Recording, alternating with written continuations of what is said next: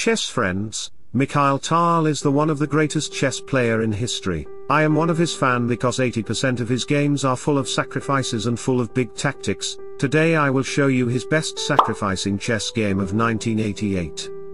Success is most often achieved by those who don't know that failure is inevitable. So let's go. Mikhail started the game with e4, we have e5, knight f3, knight c6, bishop goes out to c4, getting the diagonal, and he can push his d-pawn to involve his knight to attack it. We have knight f6, which is called two knights defense in Italian variation. You may play knight g5, then black will strike the center with d5, so Mikhail played d4. It's not considerable because after doing center pawn and piece exchanges, it will be a drawable position, so Jack played d6, pawn takes and d takes e5 will lead you into a queen exchange. He played knight takes pawn. Here you may think, playing queen d5 is the best move because it's attacks to the king pawn and targeting to the knight, therefore black will play bishop e6 to target it, queen takes e4, then d5 will come to take back his material.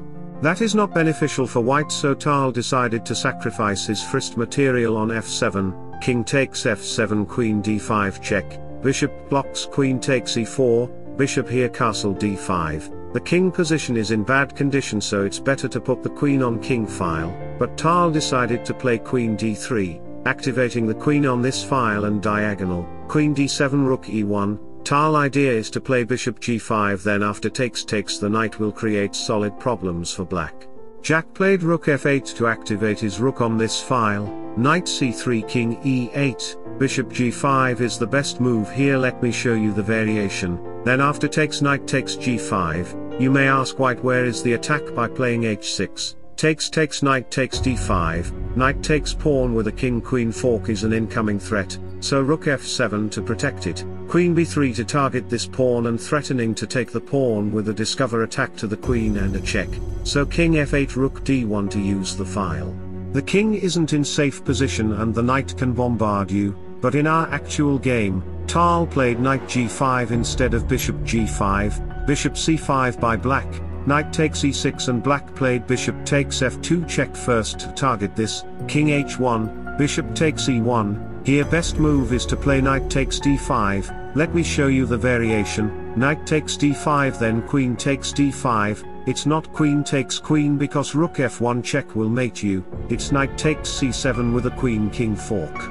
Black would be destroyed, but in this position, Tal didn't play knight takes d5, he played knight takes rook, which is a completely idiotic move because not black have many moves to consider. First he have the open file, knight can jump here to fork your queen and pawn and the bishop can take the knight. Computer suggests that Tal have only two moves to consider, whether bishop d2 or e3, but you know what, Tal is Tal, magician of chess, he played bishop g5.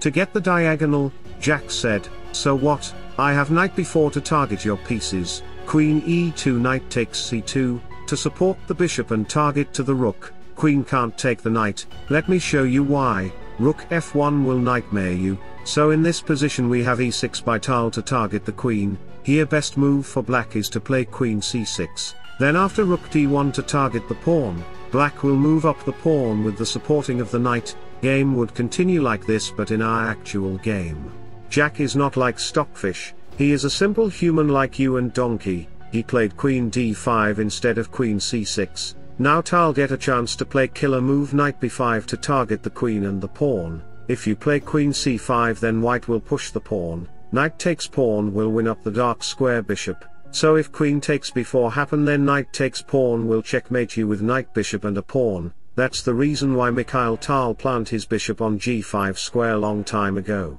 Tal knows that Stockfish will analyze my game 35 years later, so chess friends, you can like and subscribe to my YouTube channel where you will get amazing contents from me. Back to the position, we have queen e5, the queen can't take the queen because of rook f1 checkmate, so he have h4 to create breathing room. Now if you dare to take the queen on e2, then knight takes c7 will mate you.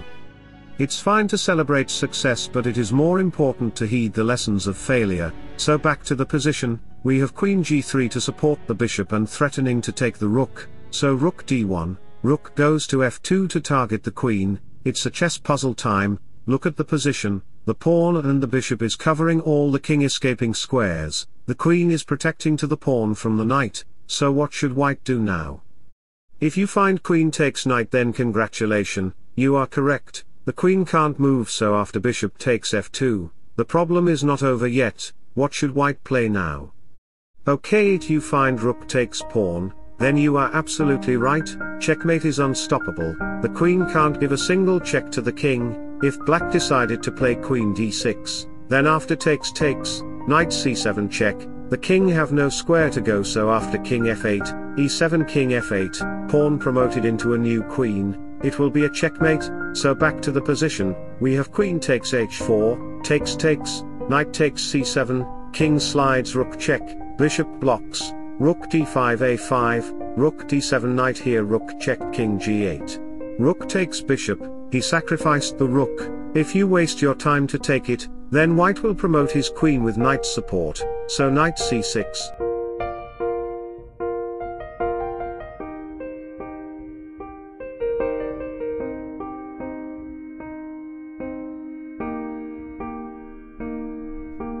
So wish you all the best, thanks for watching, subscribe for more, bye bye, take care, see you soon.